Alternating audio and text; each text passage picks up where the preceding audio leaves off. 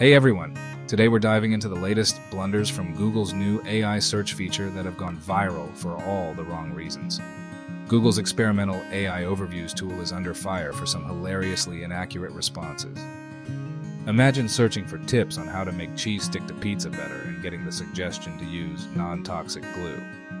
Or being told by the AI that geologists recommend eating one rock per day. A Google spokesperson assured that these were isolated incidents, but these bizarre answers, seemingly sourced from Reddit or satirical sites like The Onion, have been widely mocked on social media.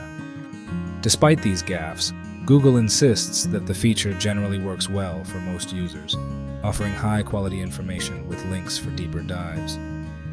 This isn't Google's first AI hiccup. Earlier this year, they had to pause their chatbot Gemini due to controversial responses. And let's not forget the rocky start of Gemini's predecessor, Bard. Launched in April for a small group in the UK and expanded to all US users in mid-May, this AI tool aims to summarize search results to save users from endless scrolling. Although experimental, it's likely to become widely used given Google's dominance in the search engine market, holding over 90% of the global market share, according to StatCounter. However, trust is key. If users can't rely on the AI for accurate answers, its usefulness is questionable.